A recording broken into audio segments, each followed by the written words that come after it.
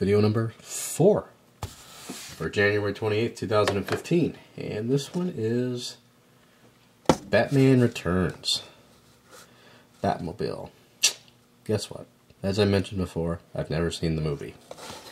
There's the front of the car. Obviously nothing special. Back, again, we've got a couple of things. DC Comics, Warner Brothers, and of course Batman.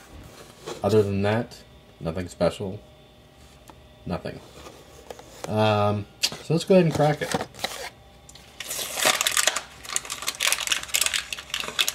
Now this is a big casting. I know I said Ghostbusters was big. This thing's huge. It is, yeah, I guess it's about the same size as Ghostbusters.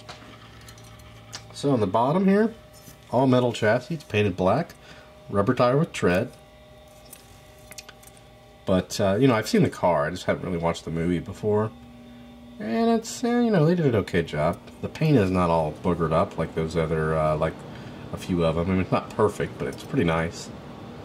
I think they could have done a little bit more detailing on the side. I mean, really, the only thing they got silver is that. Gold wheels. I'm not sure if it had gold wheels. I honestly don't know. And they could have maybe painted those louvers. I mean, of course, you know, I'm probably expecting a lot, but, you know, for a $5 or $6 car.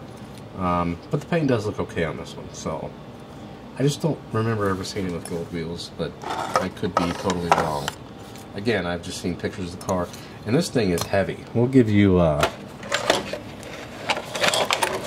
little scale out here.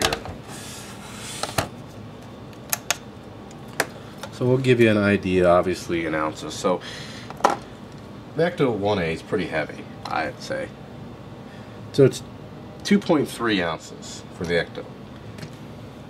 Batmobile, 2.65. So it's pretty darn heavy. I would not want to get hit in the head with that. So, yeah, I'm definitely not going to give that to a 22-month-old. Let him wing that at me, and, you know, he doesn't throw anything, but you never know.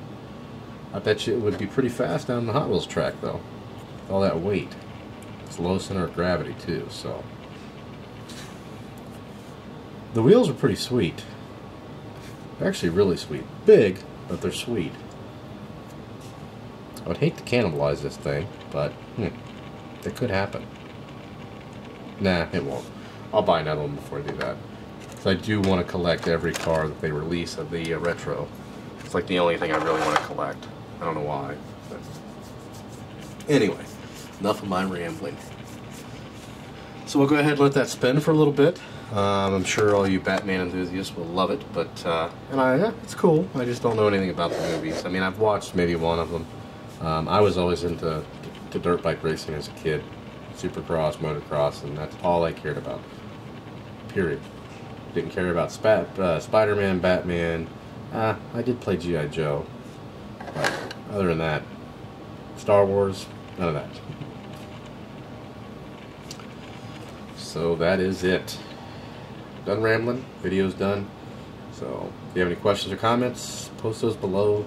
Please subscribe, and thanks for watching.